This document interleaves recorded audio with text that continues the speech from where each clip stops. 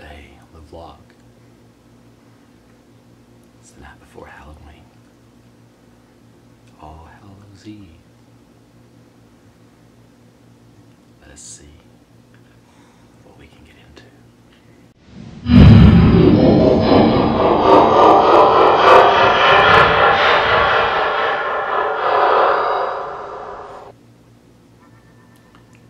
I've always loved Halloween. It is by far my favorite holiday. I had a great deal of stuff set up for a spooky video. I had my little, it's not really a lantern. Looked up video effects for me to try, and I was testing with different camera angles, like low down shots pointing up, light sources in different ways, and trying to get this to illuminate my face because I have a very bright light source right here. I'm not very good at video editing. If you've watched my vlogs and other videos, you probably already know this. But I try. But to try, you also need time. Time is something I don't have a lot of right now. But that's everybody in this day and age. We're all running around trying to get just things done in our daily life. And sometimes you can't do everything that you want to do. But right now, I'm going to try to see if I can get this thing turned correctly. I'm going to try to see if I can get at least something to work with this. Don't you just love it? You're trying to be spooky and everything. You don't hear anything, but all of a sudden your dog just goes and looks around like a spirit just walked by.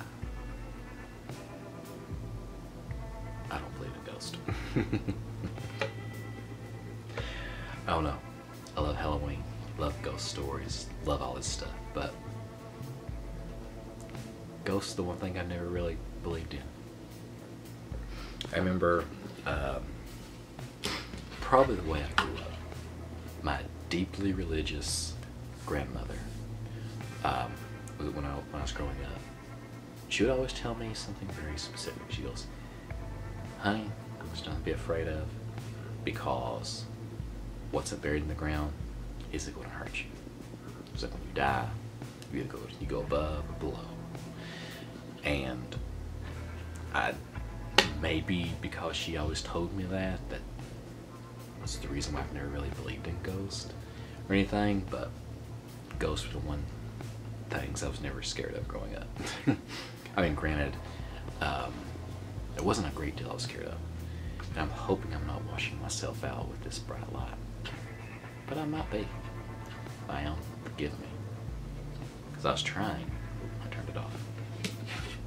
I was trying to get this to kind of illuminate me, and if I can turn that bright light, if I can turn that light down a lot, then hopefully I'm hoping that this light will stay.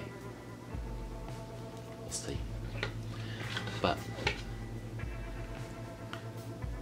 ghost. I've actually read, I've read a bunch of ghost stories, and I've actually had family members tell you ghost stories. I mean, generally I think that's a lot of times I did hear something that time. I know what it was, because my heat pump turning off. But anyways, a lot of times my family members, you're a little kid, they tell ghost stories. And it's like, oh, I remember when I was little, blah, blah happened, and this happened. And I always liked the way my uncle would tell, because he wouldn't tell ghost stories. He'd tell what he did.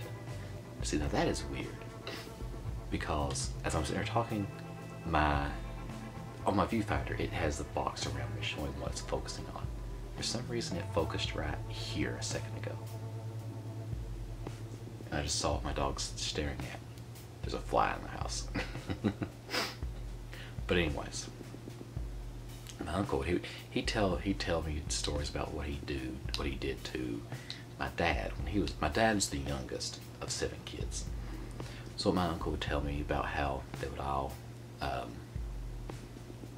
be in the house, and they'd I think he was the oldest or one of the oldest, and he said what they would do is it's like, hey, maybe late at night, it's like, okay, who wants this, some kind of piece of candy or something?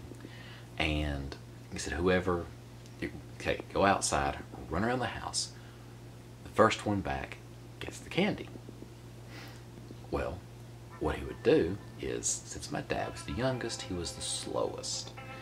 And my dad, I mean, all the other kids were a little bit faster. So they'd all run around the house, get back in, he'd shut the door and lock it. And I'm like, it's kind of mean, isn't it?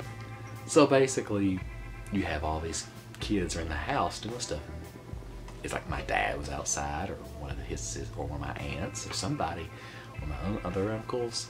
So yeah. But yeah, remember, I think my parents are in my dad's in his 60s, maybe? No, he's in his 60s. But how late in the 60s, I'm not sure. But 60 years ago, see, 38 years ago, it was, I think my dad's 68, actually. I think he was 30 when I was born, if I remember correctly. I think. So, I think I remember what he said. So he was born in like the 40s, so this would probably happen in the 50s. So yeah. That's what people did for fun. Kids did it for fun in the 50s. Was it the 50s, maybe? Maybe 60s? I don't know. Can't remember exactly, but yeah. Always fun. But yeah, the ghost. But that's my aunt, the one that raised me, was deathly afraid of pretty much anything. I don't think she ever spent a day alone in her life until the day she passed a few months ago. There was always somebody there. Granted, my uncle would go to work. He'd go to work at 3, 4 a.m. But at that point, she's been asleep, and she'd wake up, and she'd eat it. And yeah, I mean, until, let's see, so when she had my cousin, her son, and they lived in Chicago, I believe, and they would, I believe, yeah, so he was there with her. And then before he moved out, me and my brother started living there. So there was always me and him was there. And I think around the time we came to college, they had, I think my uncle had retired pretty much and was home all the time. So yes, I don't think she ever really spent much time alone. But probably because the way they treated her when she was younger. Of probably walking around the house when they would try to plug in and run around the house. They all knew what was going to happen. They still did it. So yeah. Don't get too scared on Halloween. Don't get too scared on Halloween night or anything. Have fun. That's the good thing about Halloween horror movies. It's a way to be scared and be safe. Don't have to worry about all these things. Getting scared is good. It raises your adrenaline, helps you, makes you feel something, and it's a safe way to do it. It's like going to haunted houses. People love them. It's a way to get scared and not have to be in a life-threatening situation. Hope you guys had a good day.